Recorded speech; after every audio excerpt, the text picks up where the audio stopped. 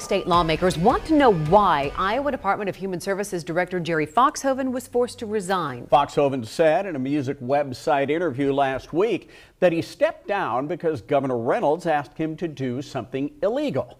The Democrats want a hearing, but as KCCI investigative reporter Alex Schuman shows us, the Republican leadership says no. That's right, Stephen Stacy. Democrats on the Senate and House Oversight Committees want to hear from Foxhoven. Governor Reynolds asked Foxhoven to resign last month, but she has not said why. Last week, Foxhoven told online music website Pitchfork that Governor Reynolds asked him to do something he thought was illegal. In response to that interview, Democrats have called for hearings. But today, Speaker of the House Linda Upmeyer released this statement.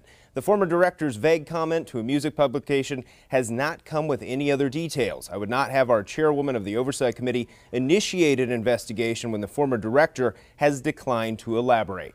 KCCI has reached out to Foxhoven, but he has not returned our calls.